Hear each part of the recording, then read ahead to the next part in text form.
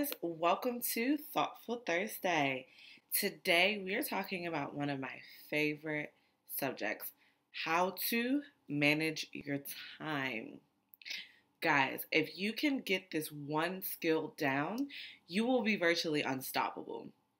Like literally, you can do anything if you're able to manage your time.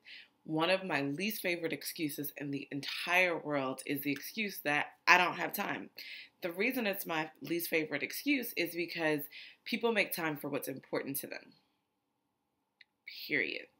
This past week, I worked my regular job, right? And then also worked 35 hours in my business. On average, I work about 20 hours a week on my business at a minimum. And that's on top of working 50 hours at work. So it's really just a matter of what are you choosing to dedicate your time to? So today we're going to talk about how to manage your time so that you can be as productive in the things that you want to do.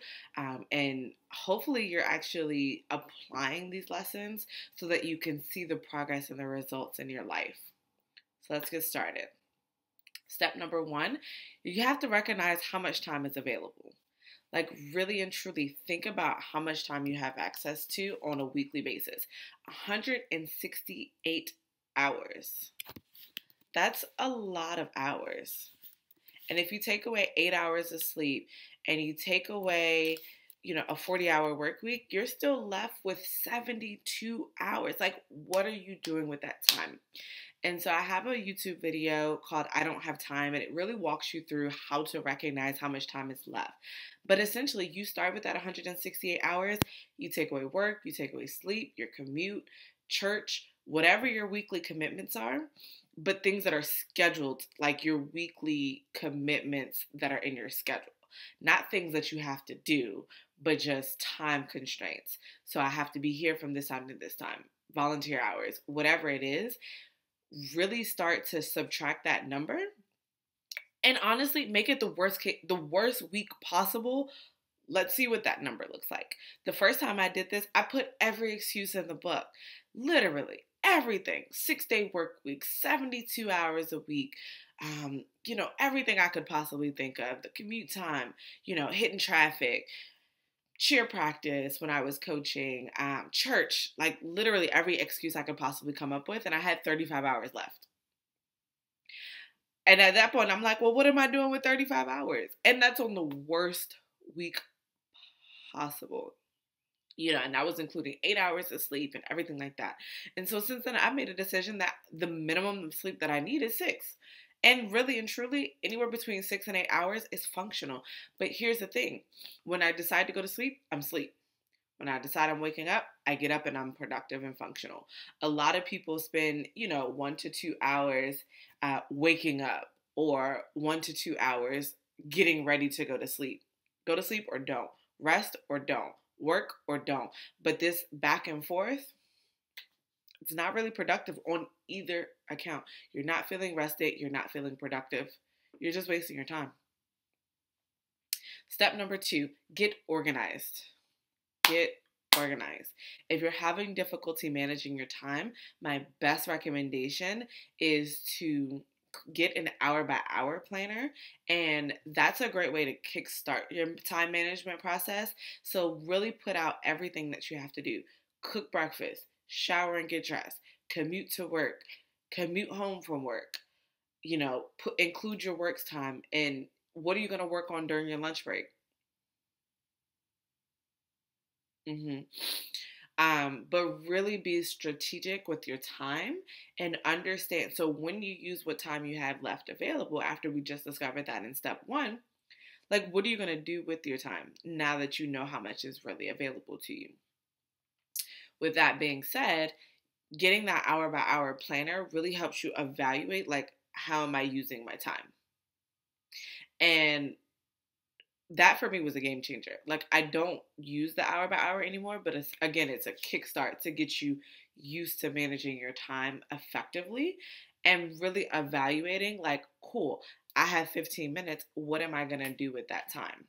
For example, I'm recording this video and I said, you know what? I have 15 minutes left before I have to get ready to leave for work. Like, let me go ahead and record while I have the time. It's really about using your time wisely. Step number 3, you are going to place limits on your time. You have to be aware of the friends, family, relationships that suck up your time more than you expect or account for, right? So, my family will consume every ounce of my time if I allow it to. I have learned to put limits on that. Like, cool, I'll hang out with them from this time to this time. After that, I gotta go. I have a meeting, like whatever the case. And it's not even just a fluff excuse. Like, I really do be having stuff to do. Like, I really do. And so, yes, it's about spending time with the people you enjoy, but I don't have a full day to just give away. I just don't. Like, even the day of my sister's graduation, that was an all day affair. I was up the morning of getting work done. Like, I cannot afford to take a day off of my business. There are people and lives that I am responsible for impacting. I can't afford to take a day off. I just can't. And I don't choose to, because I found what I was created to do. So definitely start putting limits on your time, particularly if you notice a particular person starts to monopolize your time without you having like control over that. So, visit them before a meeting, or visit them before, a phone call, or whatever the case. But however you need to place limits on your time, do so. Time is like money. If you don't have a plan for your time or a plan for your money, other people will spend it for you. It's just what it is. Step number 4, understand you can have it all, but one thing at a time.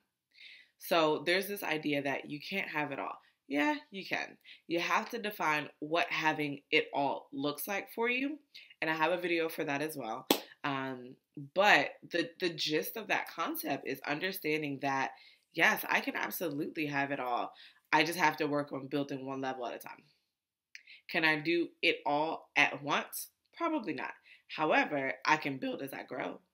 I can have that as my idea, my forefront, and my plan. Cool, no problem at all. So one thing that has helped me in that area, and I got this tip from Lisa Nichols, but a lot of times we have like deadlines for when we want to accomplish things. But she also recommended having deadlines for when you're going to start a project. And that was definitely a game changer, because it no longer clogs my mind, the different things that I want to do. Like, I come up with this fabulous idea. Excellent. You do a brain dump, get all of the ideas off your chest, but then you schedule it so that you're no longer like obsessed with it. And I look, it's on a month by month basis. Every month I'll sit down like, cool, what projects am I starting this month? What projects am I supposed to be finished with this month? And it really alleviates the pressure to get everything done right away. So understand you can have it all, but you got to go one level at a time. Step number 5, prioritize your time. Understand what's necessary, understand what's a priority, understand what needs to come first, in what order. For example, the fact that I do Self-Care Sunday, Motivational Monday, Thoughtful Thursday, you can bet your eyes a priority is making sure that they're recorded and edited prior to those days. Like, even if that means I have a long night, even if that means I have an early morning, whatever the case, I have to be really strategic with prioritizing what tasks go ahead. I'm working on my master's, so my homework assignments have to take priority. Like, the plan is to get those done as early in the week as possible so that I can be productive in those in my classes.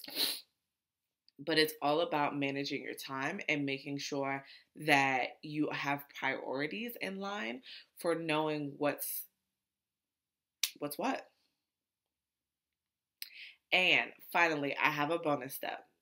This is probably my favorite. I'm going to put this as my favorite. Absolutely. Bonus. Make sure you schedule your fun. Schedule your days of rest.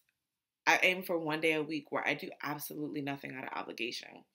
And I schedule my massages. I schedule in getting my hair and nails done. I schedule going out for drinks. I schedule like going to dinner with a friend, whatever the case. And I will even put in my schedule, I'm not doing anything on this day. That's usually my day of rest. I aim for that to be on Sundays. But it's really helpful because it reminds you that your self-care is important. Yes, you want to manage your time, but the biggest benefit to managing your time is so that you have time to rest and that you can rest without any guilt associated because all your work got done. Cool. Let's do a quick little recap. Step number 1, you want to recognize how much time you actually have available. Step number 2, you want to get organized. Step number 3, you want to place limits on your time. Step number 4, recognize you can have it all, just one thing at a time. Step number 5, you want to prioritize your time. And bonus, schedule your fun. So make sure you put in the comments which step was your favorite, which one are you needing the most help with. I'd be happy to help you if you're struggling in this area. But most importantly, make sure you subscribe to the channel. If you like these videos, if you like the content, hit subscribe. Why not? All right, thanks guys.